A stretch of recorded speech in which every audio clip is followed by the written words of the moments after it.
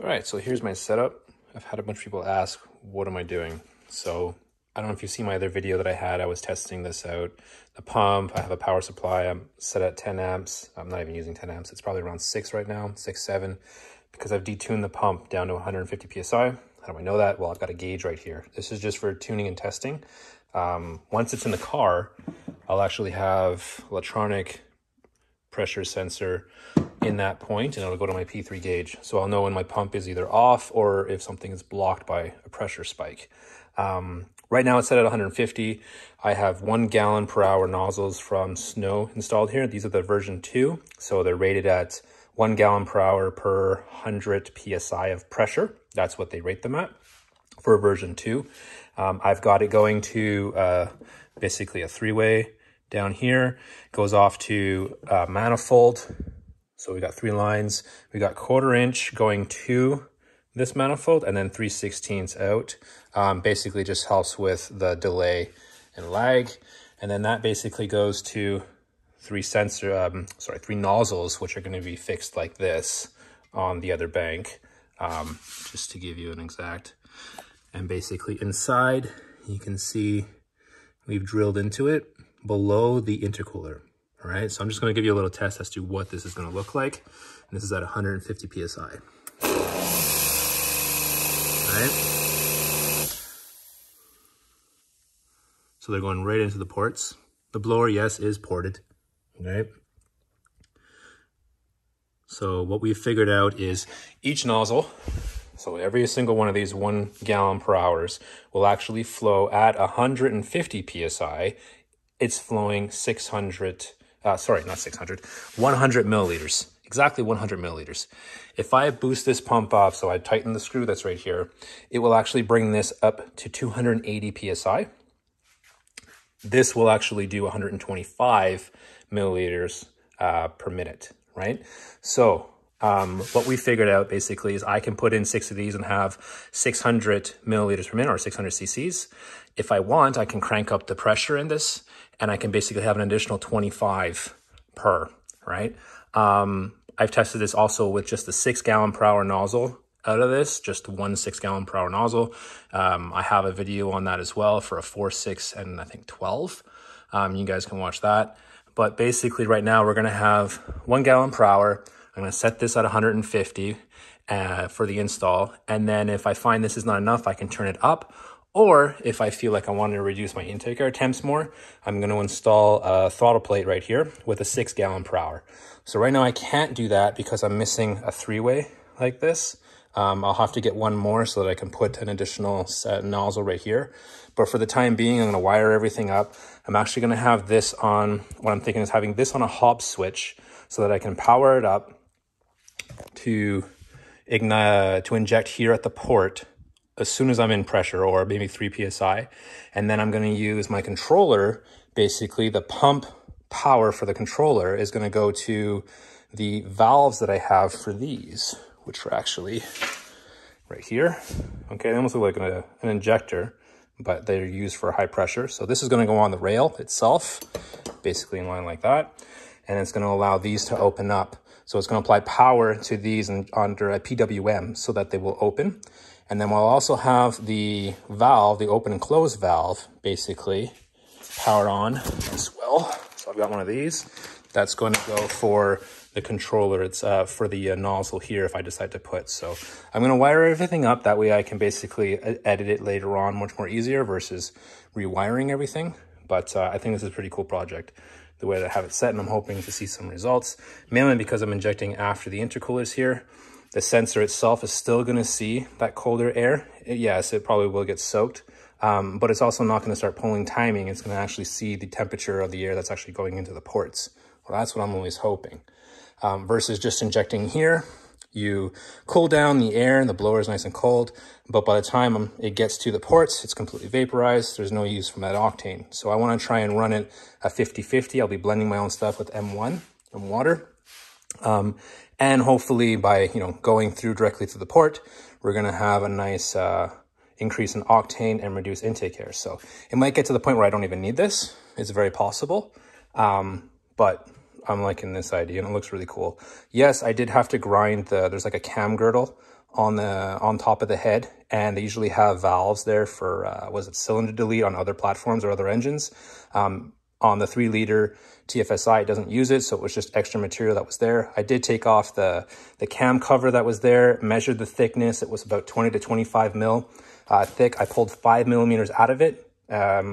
So I'm well within tolerance. I don't think I'm going to have any issue with leakage. I have ran the car right now with the stock blower, the other blower back in place, just to see if I'd have any oil leaks, and there's nothing. So I had enough material to put to grind for these, basically to clear, and I'm not worried about it.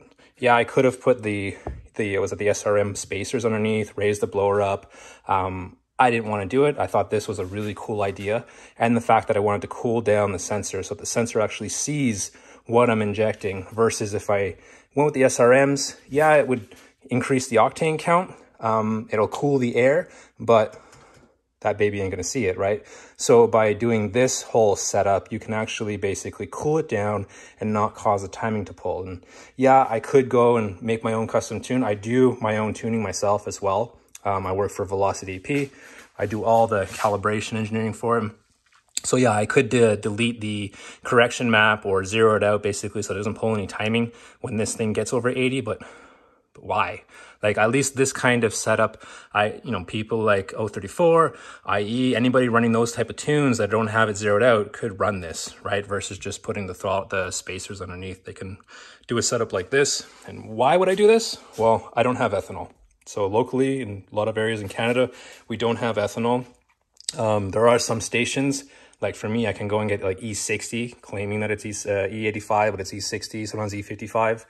And that's about a 2.5, 3 hour drive.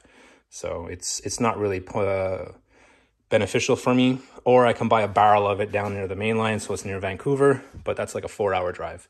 So this is basically more easy for me to do. I can get M1 anywhere. And then water, well, that's pretty easy. I can go down to my either pharmacy or auto store, pick up some distilled or whatnot, or bottled water if you don't want to.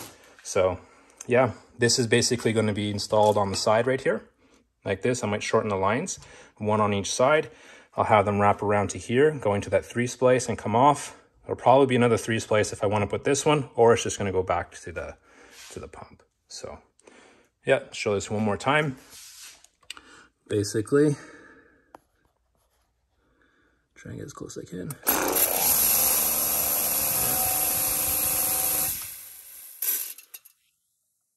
So they're right over the ports. Yeah, it's collecting on the back, but when this car is running, it ain't gonna collect on the back. It's just gonna suck it right in. I did, when I was porting, I kind of like tapered the area so that it can drain down too. So the nozzles are right there. They do look like they're recessed a little bit, but they're not, they're flush. That's probably just some shiny ones on that front one you see on the right there. But the rest, they're all flush with the material. There's about 5 millimeters of material thickness for the case. Some areas were 3. So, but this one, I usually have you have this little hook that's usually here. I actually had to grind it all down and then drill through and then put it in. The other ones I had to take off the material it's hard to see, I'm sorry guys. There's material like this, that's all there right across, going right through here. So I had to grind all that out. So I basically just followed the channel itself where the bolt goes and then just ground it right down to the casing. I did leave a little material on the other side so you can basically go in and drill. Yeah, I am using tape, but this is this is the pink plumber's tape. I tried the E600 stuff. It was okay, but it didn't allow my nozzles to stay in the position I wanted. And even the thread sealant, it was allowing it to break free. So, and when I put this into position, I do have to clock it a little bit to get it into the groove that I've set. So I don't want it leaking. And this has just been good for me. When I'm actually putting the tape on, it's not going to clog the jets or anything. I'm being cautious. You know, when you're actually putting it on the nozzle, you don't cover the last thread. You just cover the remaining and you don't get any tape over here. You know, basically don't do it like a farmer. No offense if you are a farmer. You guys do some pretty good shit. But as the expression goes. So yeah, don't put any of that tape over this port here from the last thread. Just avoid it. Just pull it back and you're going to be good. It's not going to leak. It's not going to clog anything. You know, it's a big ass rumor online. Use Teflon tape or whatever, what is it, PTFE tape. It's gonna clog stuff. It's just like the old expression goes with the Honda boys that they need back pressure, right? So it's basically an old rumor. If you don't know what you're doing, you're gonna screw shit up and you'll block it. So do it nice and you'll be fine. All right. So yeah, we do have the same setup going on the other side. See if my phone can grab it. So I did the drilling there, and you can see the other two here. I did have to install some inserts, well, threaded coils in some of them, basically because of the angle I was on. It didn't allow for a good bite for the tap. So I just drilled it again, put an insert in there, not insert, sorry, a coil, threaded coil, and then I put sealant around so it wouldn't leak. So they're in there in some of the ports that I had issues on. So cool. I like it. I'm gonna try and get this installed today if I can. Like I said, I don't have the other three-way to make the throttle, but I do have the throttle spacer, right? So basically that's it. I will be swapping. This is gonna go on this side actually, because if I kept it here, it's gonna go like this, and it's gonna be in the way of the plate that goes here, where the valve, as this purge basically for fuel. So it's going to be in the way of this. So we're going to put it on the inside and run the line that way. So it'll be like this. I could just rotate it, but it just doesn't look right with the piece that's there that was machined. So this is the, was it the iBed spacer or such that I got. So yeah, other nozzle is going to go here if I need. This one will be blocked. There's already a plug in this one, so I'll just swap it over to here. This is going to be a 6. And yeah, it's going to be cool. So keep you guys posted.